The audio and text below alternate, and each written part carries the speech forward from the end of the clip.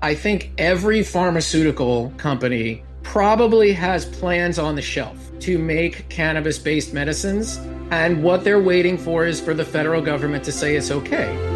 Welcome to Dog Cancer Answers, where we help you help your dog with cancer. Here's your host, James Jacobson.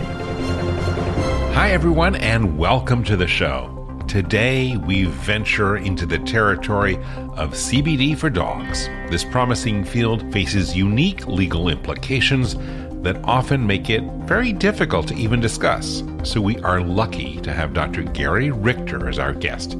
He has an impressive resume. He was named Holistic Vet of the Year for 2019 by the American Holistic Veterinary Association. He has been practicing veterinary medicine in the San Francisco Bay Area since 1998 and is now the owner and medical director of a vet practice called, appropriately enough, Holistic Veterinary Care. Dr. Richter is author of The Ultimate Pet Guide and is certified in veterinary acupuncture, chiropractic, and Western herbology. Of importance for us today, he is a founding member of the Veterinary Cannabis Society, and he's agreed to walk us through his perspective on CBD, something a lot of veterinarians will not do publicly on a podcast or even privately with their clients. Dr. Richter, thanks for being with us today. Thank you. You are in San Francisco, California. I am in Oakland. Close enough. Oakland. Okay. So what I wanted to talk to you today about is something that you have more latitude to talk about in California than other parts of the country, which is specifically CBD and your use of it in veterinary medicine, because some veterinarians are very reluctant to talk about it. Sure. But you're not. So first of all, why is that? I think a lot of veterinarians are reluctant to talk about it for a couple of reasons. Probably the biggest one is there's a real lack of clarity as far as the legalities of all of this. For example, even here in California, the laws are kind of nuts. So as of January of this year, as a veterinarian, I can discuss with you as a pet owner the use of medical marijuana. So like something that you would get from a dispensary to use for your pet.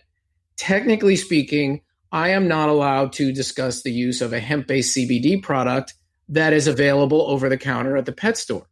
I am also not allowed to stock or sell hemp-based CBD products that you can buy over the counter at the pet store. So even here in California, where, things are quasi-progressive in that regards, it's a very, very sort of difficult landscape to navigate. And the other reason why I think veterinarians are also somewhat reticent to have this conversation with people is really just a lack of understanding of the endocannabinoid system and what cannabis does and what it can do and what the concerns are from a safety perspective. There's just a lack of knowledge out there. So let's get into some of those details, because I think our listeners who are especially interested in its applicability to dogs with cancer are interested in that. And I guess let's talk about safety issues and efficacy. Okay. When it comes to cancer, there are no large sort of pharmaceutical type studies when it comes to cannabis. And that is true both for people and for animals. That said, we do know from laboratory and preclinical studies that many different components within cannabis have definitive anti-cancer properties. And that's true for CBD, that's true for THC, that's true for a number of other ingredients that occur in cannabis. So we know there's anti-cancer activity there.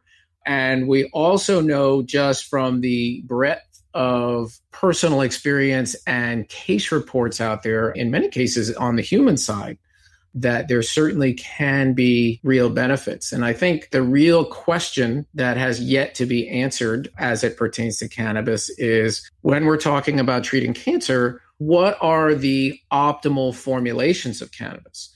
Some people are big proponents of CBD. Some people are proponents of using more THC than CBD. And to be honest with you, it's probably very dependent on both the type of cancer and the individual in question. But yeah, it's definitely not a one-size-fits-all thing. So can you discuss that a little bit about, because THC is obviously the constituent in marijuana that is hallucinogenic, right? Correct. And so what is the impact on a dog with dosing something that has the THC? That's a great question. So yes, dogs absolutely can be negative affected by THC. And in some ways, they can actually be affected more profoundly than humans can. That said, it is absolutely possible to put a dog on THC and have them not be high, have them not have negative effects. As I often tell people, a stoned dog is never an acceptable side effect when it comes to medical cannabis in animals. And really the key there is exactly what it would be if I were going to use any pharmaceutical, in so much as the key to success is accurate dosing. And that's really what it comes down to, is knowing how much you can give, knowing how much is too much. And one of the things that we also know about cannabis when it comes to THC, which is really important, is that whether it's a person or an animal, the individual will develop a tolerance to the psychoactive effects of THC over time, which means that if we slowly increase the dose over time, we can ultimately get to much higher and hopefully much more therapeutic doses of THC without there being problems. So a stoned dog is never a good outcome. Correct. And then you talked a little bit about the importance of dosing. Doesn't that raise the question of like standardization, and how do you know what the right amount of this is, and how do you dose it in such a way that it's consistent from client to client or from batch to batch? Sure. So dosing pharmaceuticals or dosing medications in veterinary medicine is almost always done on a body weight basis. So it's done on a milligram of medicine per kilogram of body weight basis. So in this case, it would be a certain number of milligrams of THC per kilogram of body weight. It's fairly simple math.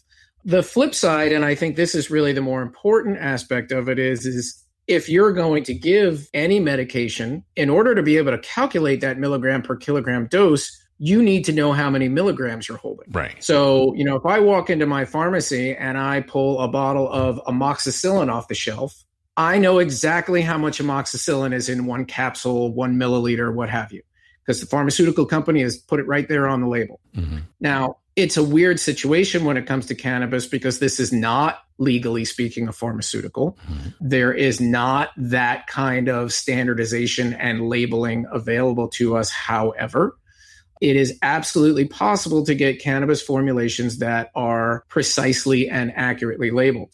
And in fact, say here in California and in many other states that have cannabis laws, there are very strict guidelines that govern people that make medical products about how they have to be labeled, how they have to be analyzed. So, for example, if I walk into a dispensary in California and I pick up a bottle of medical cannabis, it's going to tell me exactly how many milligrams of THC is in there, exactly how many milligrams of CBD, because legally speaking, it has to. So if you get it from a medical dispensary, you can count on it with the same confidence as if you went to a pharmaceutical?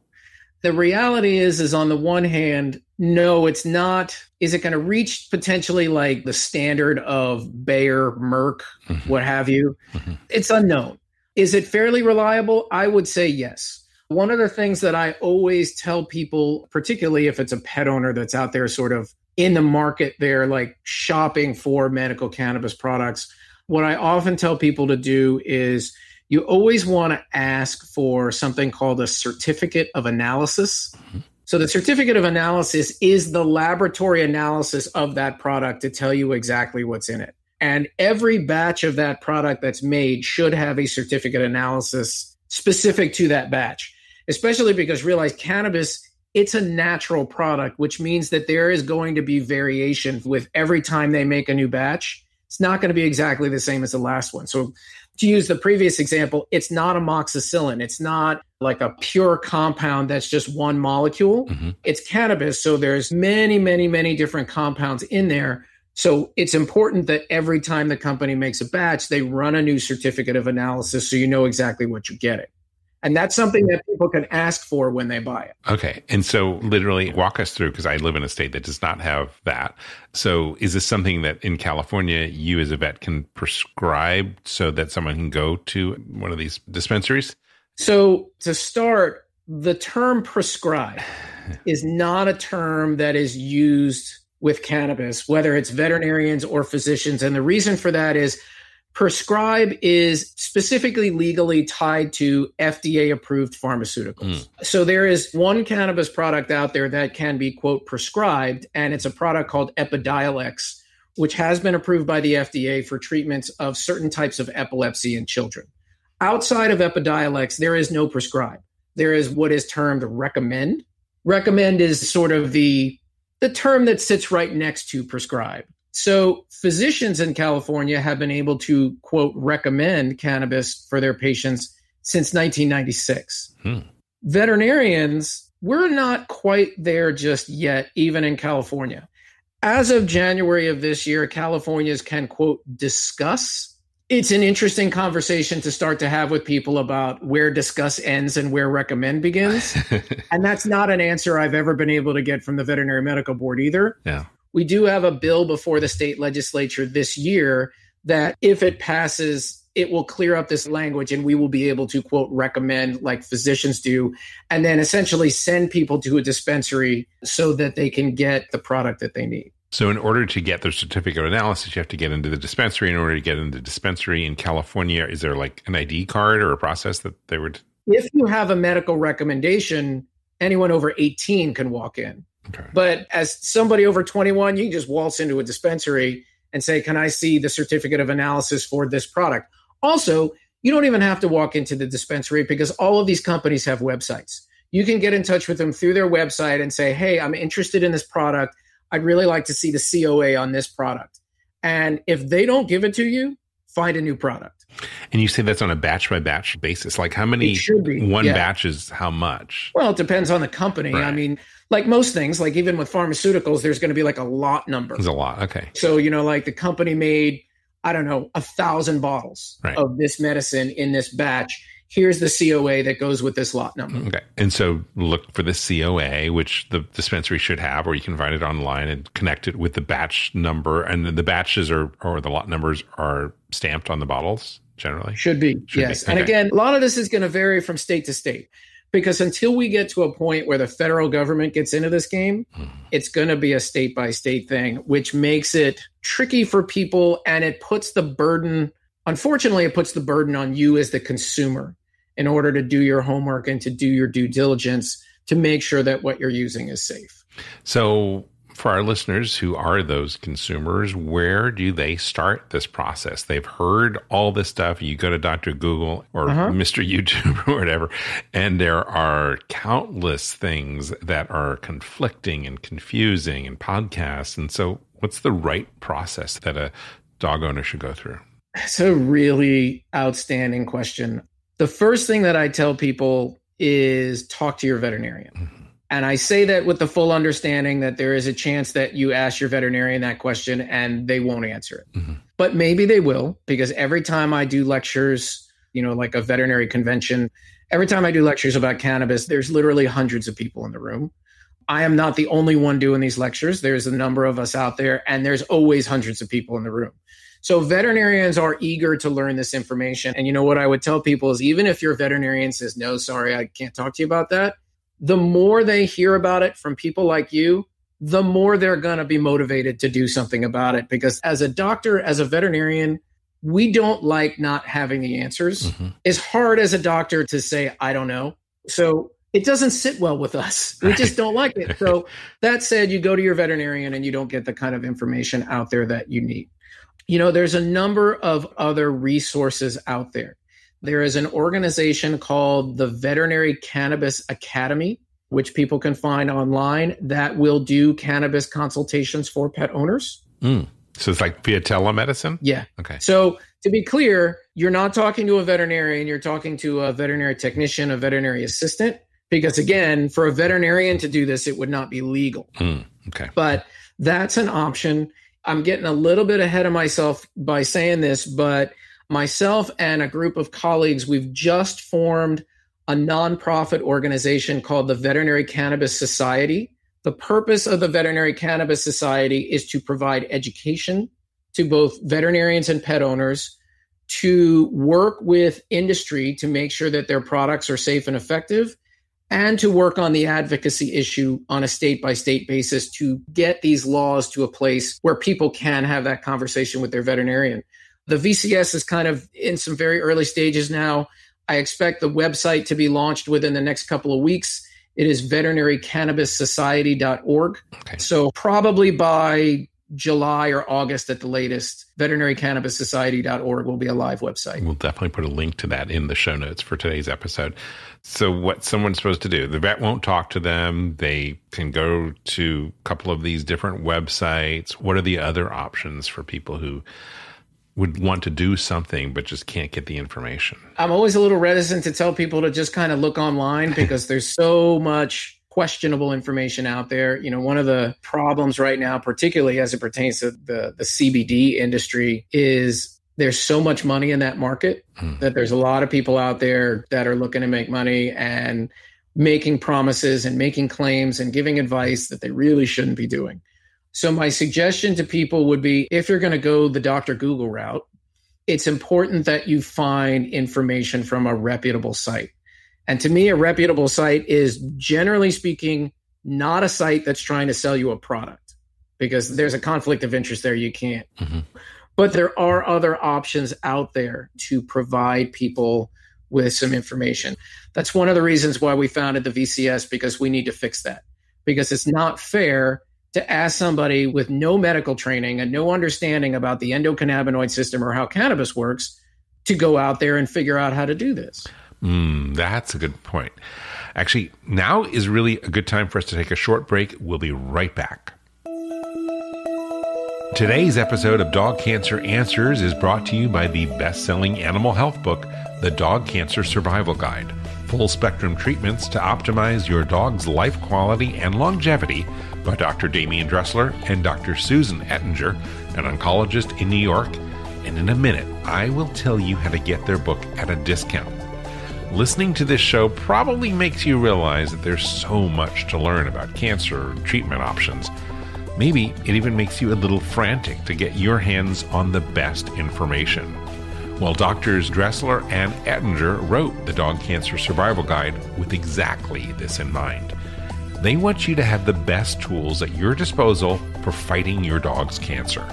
They cover the 5 big steps of cancer care: conventional treatments, nutraceuticals that help support apoptosis, supplements that fight spread and boost immunity, a diet that fights cancer and supernourishes the body, and mind, body, and life quality strategies that you can do at home that are fun for both you and your dog.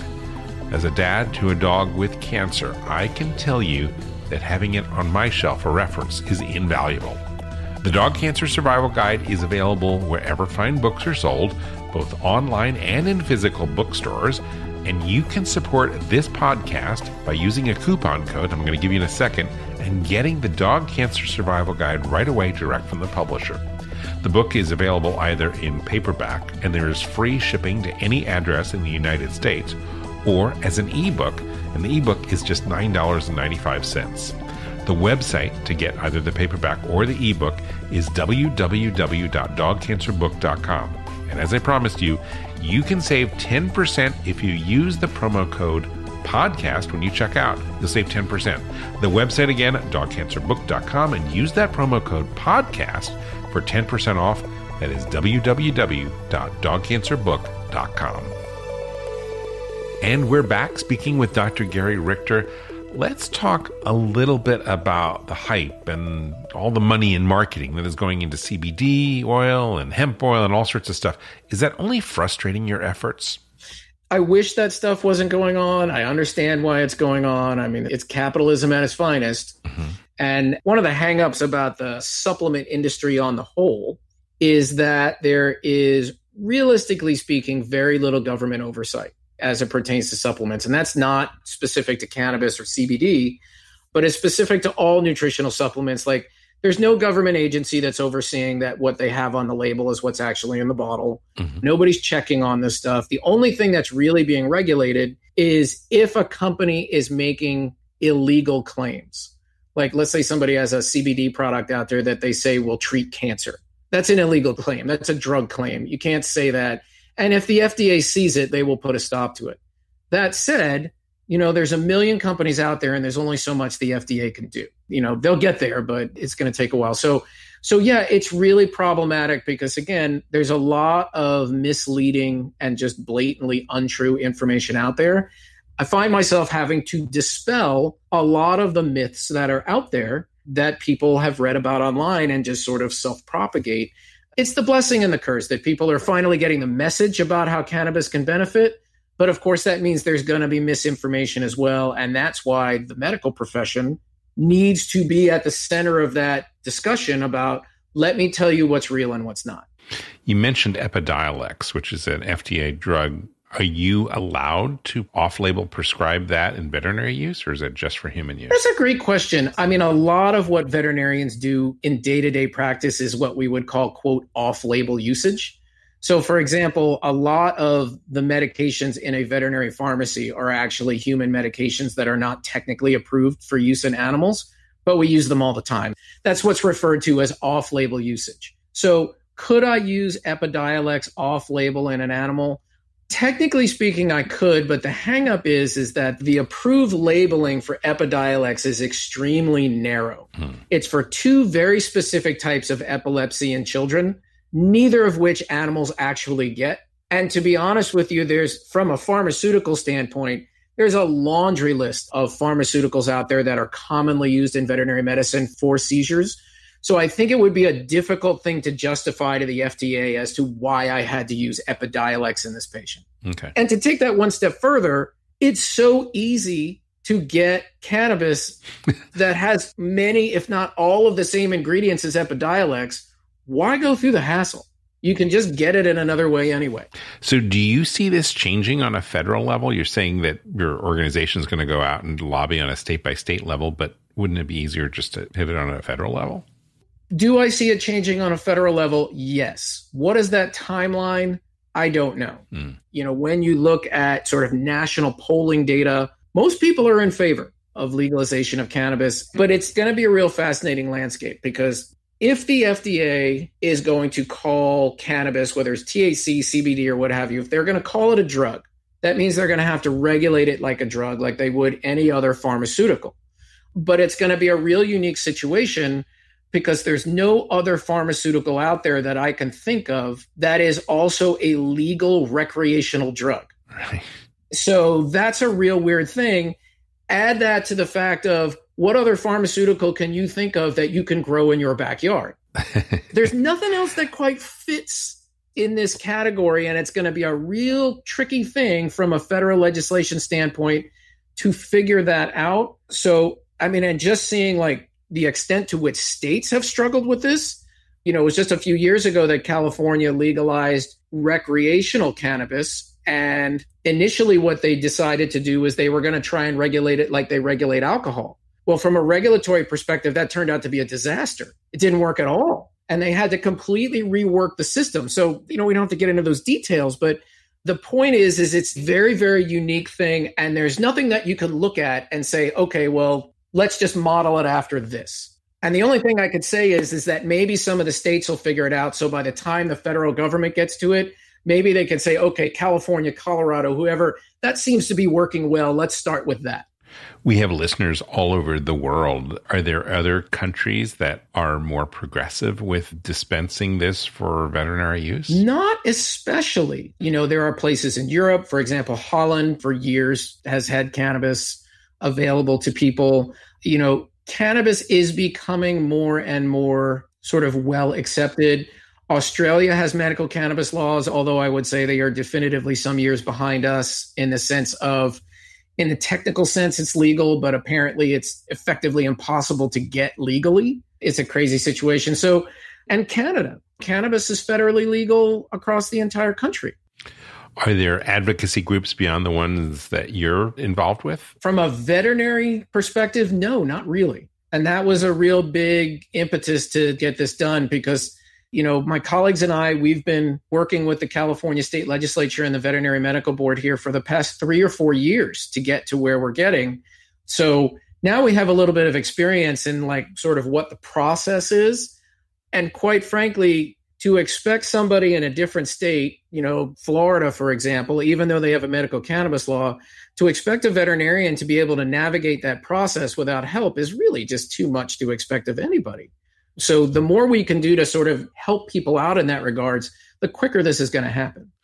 And I know that there's obviously a lot of good reasons to use a natural product, but are there like veterinary pharmaceutical companies that are looking at creating an Epidiolex type thing specifically for the pet market? Well, the bottom line is I think every pharmaceutical company probably has plans on the shelf to make cannabis-based medicines. And what they're waiting for is for the federal government to say it's okay. Because the truth of the matter is, in many cases, it's really hard to even do the research legally. If you're talking about a substance that's federally illegal, it can be done, but it's not easy to do.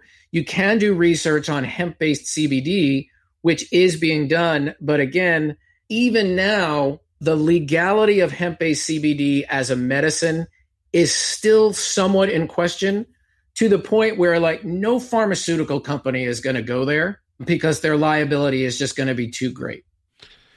Wow, it's a complicated matter. Do you see this ever getting better, or what sort of a time frame? I absolutely do see it getting better. I see it getting better in the relatively shorter term on a state-by-state basis.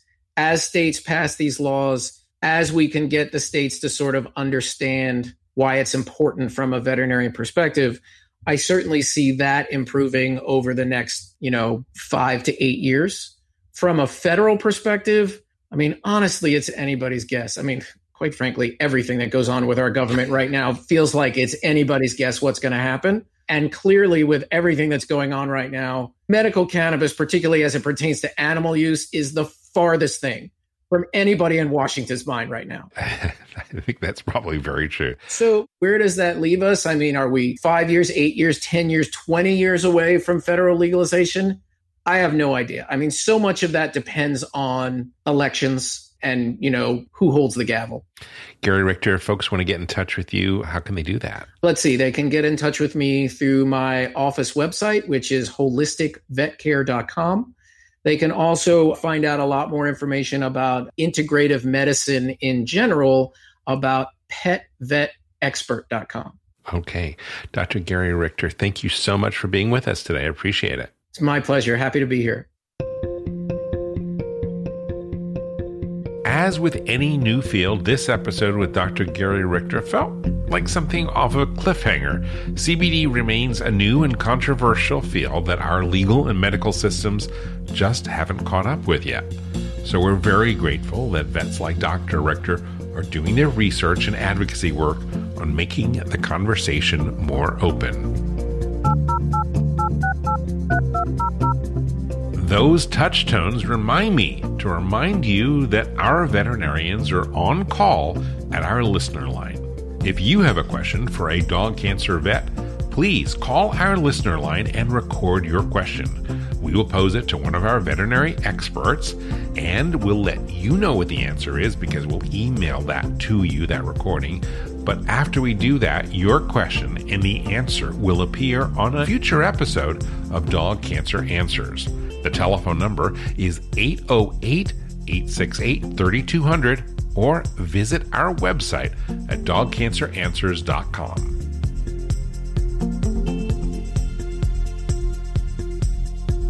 We'd like to take a moment to thank our sponsor, the Dog Cancer Survival Guide book by Dr. Damian Dressler and Dr. Sue Ettinger. The book is available wherever fine books are sold, online and in physical bookstores. And remember, if you'd like to help support this show, get the book today direct from the publisher, Maui Media. The website, dogcancerbook.com, and use the promo code PODCAST for 10% off. That is www.dogcancerbook.com. I'd like to thank Dr. Gary Richter for being our guest today.